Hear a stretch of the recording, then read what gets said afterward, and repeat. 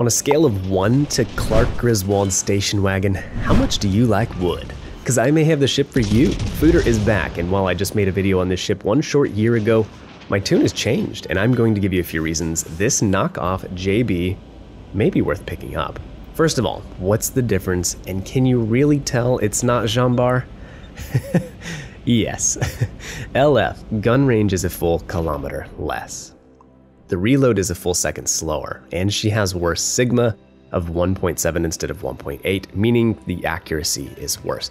Now to make up for it, Foudre has a longer secondary range, base 6.7 kilometers. Does that really matter? Probably not, because the French secondaries are mostly 100 millimeters.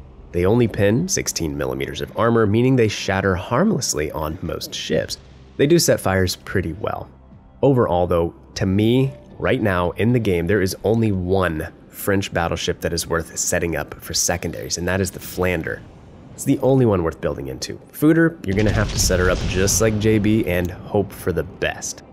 Now, it's easy to make fun of this ship that is clearly way worse than JB, but Jean Bart is so freaking good that even a ship half as good is still good.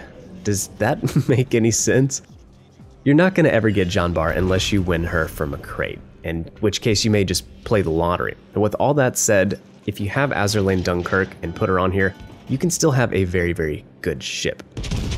Chajard would work fine as well if you're free to play, and I've been using Cunningham and D. Ravel. I feel like it's a nice blend of spam and accuracy.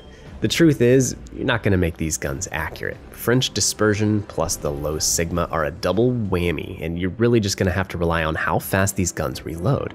On my build, that's 20.6 seconds, pretty fast. Fast enough to have good AP TPM, but also enough to be a good fire spammer, and we're going to teach this JB player a lesson in fire spam.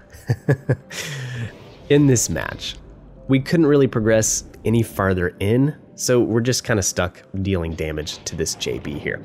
We got a good use out of the reload booster early on in the match with the shores, and that is one of the great things about this ship and just still makes her better than Richelieu, the tech tree version, is having that reload booster.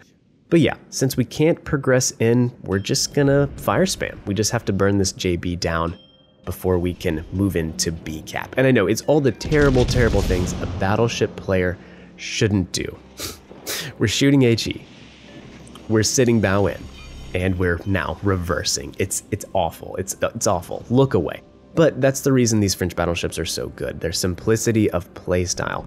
Most novice players can get their hands on one of these and do well just because there isn't much to it. It's so easy to play. A caveman could do it. Aim the pointy part of your ship forward and start shooting. It's that simple. Now for my positioning, we did try to stay away from the Lenin a little bit, who spawned with us, of course, to try to get some different angles of fire since he was going out wide.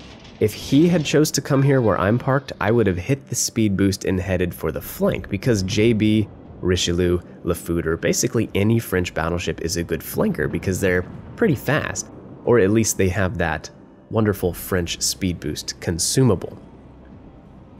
But that's the biggest thing about being a battleship player. I'd say one of the biggest tips is you should be several kilometers away from friendly battleships. You should never be in the same square, which is one of the reasons we complained about Will to Rebuild so much, because it just promoted terrible battleship play.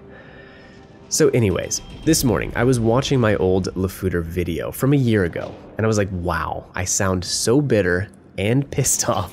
And then I remembered, reviewing this ship last year, I was on like a 5-game lose streak. Terrible RNG, worse teammates, nothing was going right, and I had to get the review done that night.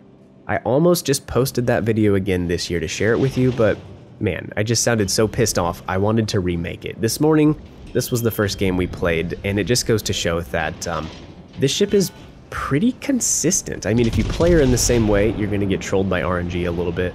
But honestly, like, it performs pretty consistently. And I think, if I recall, I remember a while ago, it's probably been, I don't know, probably the end of last year or so, I think that I heard that Foudre was one of the top performing battleships at tier 7. So pretty interesting. Now, while we're here, we can talk about the rest of the pirate collab. Caprice. Oh my gosh. Caprice is the worst destroyer at tier 7. Changed my mind. Maybe aside from the Italian one. Not sure, I've never played that one. But Caprice is awful. Definitely do not waste your money on that. The commanders. French Mike. He's D tier in my opinion. I wouldn't fork out the money for him. As a French BB commander, this base trait is trash because again, like we said, most French BBs have 100mm secondaries. Lots of them, yes, but they don't pin anything, so really the damage is kind of worthless. And his 4th skill slot isn't good enough to not use Master Mechanic. You're going to lose 2 heals if you have a level 16 commander, so I wouldn't recommend French Michael. The British lady. The voiceover could be worth it if you're into sultry female British tones, and to be honest, she isn't that useless. This ferret trait, is that a ferret? What is that? Anyways, that trait is okay. It increases torp reload, and I like that, and I like her skill in slot 2 for Brit DDs. If you single fire, the torpedoes are going to deal more damage. Plus, being in slot 2 means that you can max it out pretty easily, so that's nice. Her and this ship, Le Foudre, are the best parts of the collab if you're interested in forking out any money for it. I would just recommend changing the camo. And fun fact, if you change the camo on Le Foudre, it actually says JB like a tramp stamp right on the keister of this ship, so enjoy. If you're thinking about using a full secondary build, look at this match. How useless would it have been on this match? Now here pretty soon, we're just gonna have to start pushing B because our team is running away from it like it's lava. I know there are 2 DDs over here and I understand running from the DDs, but we're just gonna have to push into the middle of them. Maybe it's a bad play, but I think it's what our team needed to kind of start getting some cap points and to spur them back in the right direction. The secondaries will help a little bit there. You can watch them, you know, against lightly armored ships, lightly armored destroyers. They do some decent damage. The 152s on this ship, which are the big ones, I think you have 9 of them. That's like Charles Martel guns. They reload in 12 seconds, so not that fast. French Michael. His inspiration could be useful on German secondary battleships because, you know, he's increasing the damage of the shells. Or what about Italian secondary battleships? Could it be good on Colombo? Lepanto? You know, you could really pump up your SAP secondary damage there. It would add around 300 damage per shell on Veneto's 152mm guns. So I don't know. Try it out. Let me know if you think that would be worth the build. Now you're going to have to give up something like Haruno, you know, or one of the other good secondary inspirations, but still, you know, it could be worth it.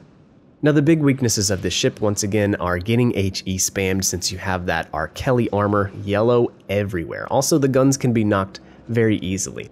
You could use the armament durability mod, I guess, but you're going to lose 5% of your overall health. And you're also going to lose out on that 7% dispersion by not having aiming system. So really you have to decide what's worse. Right now, okay, we're in a very precarious situation. There's an Asashio in front of me that has ridiculous torp reload and torp reload boosters.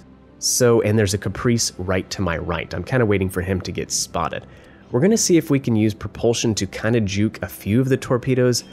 But again, I really didn't feel like I had much of a choice. We had to start getting in here and getting some cap points. And, you know, pushing into DDs is never smart because you're going to get torped like this, like a doofus. But by us pushing into them, we're going to get both of them spotted, and really we're going to clear both of them off of the board. So, stupid play or amazing play?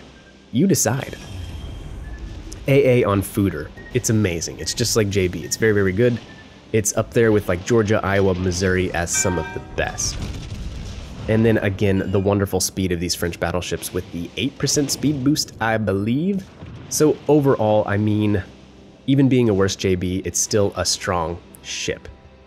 I call it the we have a JB at home ship. And the truth is, you're never going to get JB. It's never coming back to the game. So, unless you win her in a crate, of course. So my overall opinion is, if you're like me, you're never going to get JB. This isn't a bad ship to get. The nerfs, they suck, but still, it's solid and you're going to have good games with her. The turret configuration, again, it's so easy to play. The reload boosters are awesome. Speed maneuverability are great. Secondaries, they're okay. How many did we get there? Oh, 5. We got 5. All right, definitely not worth it. But overall, that is my opinion. Let me know what you guys think in the comment section down below. And again, if you're looking for a secondary battleship, check out this video on Flanders. That thing is so much fun right now, so much fun. Alright, leave a like if you enjoyed the video, and be sure to sub so you don't miss any future videos. This is Derka signing off. Catch you in the next one. See ya.